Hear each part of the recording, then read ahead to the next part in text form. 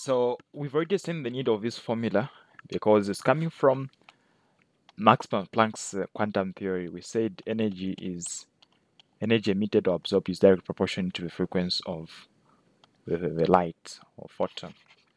Okay, now I want to determine the energy of a mole of a photon. So this formula is only for energy of a photon. So substituting the information that we have, our energy of a photon is going to be Planck's constant. Okay.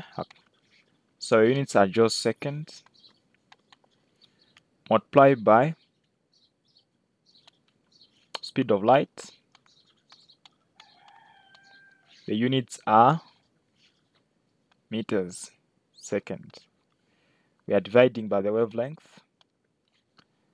584 times 10 to the power -9 because we want to take the nanometers to meters. So the units are meters. So meters second, we remain with a joule. So remember this formula is energy of a photon. So grab your calculator and perform the calculations there. 6.626 by 10 to the power -84 multiply by 3 by 10 to the power 8 divided by 584 by 10 to the power -9. So the value that I'm getting is 3.404 by 10 to the power -19 joules. So remember, this is the energy of a photon. Now, this time around, they want us to determine the energy of a mole of a photon. So each time any form of calculation in chemistry deals with a mole. So we know that we're dealing now with our Avogadro's constant, which is 6.022 by 10 to the power 23. Okay, so mole. So in this case, we're dealing with a photon. So a mole of a photon should have. So how can I put this? Let me put it this way. Per every mole of anything, this time around it is 6.022 by 10 to the power 23. What we're studying is we're looking at the energy. So per every mole of a photon, we should expect that amount of energy. I think that's what we'd have to understand whenever we're dealing with this formula. So now I want to determine the energy that is going to be associated per every mole. How basically do we get to deal with that? So I'll start it like this. So we have 6. I'll get the answer first of all. 3.4 by 3.404 by 10 to the power -19. That is joules.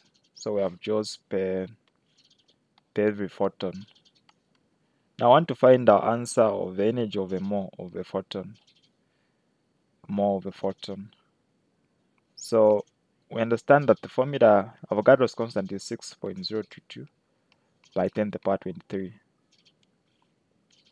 So it's always per mole. It's always per every mole.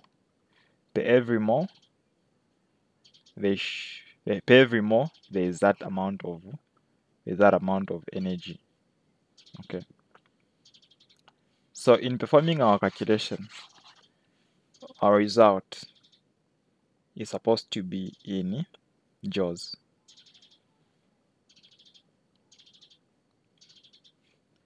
So we'll say we have that number of photons per mole.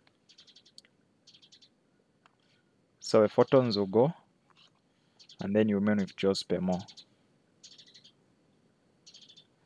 So at the end of the day, we are just ending up multiplying the two.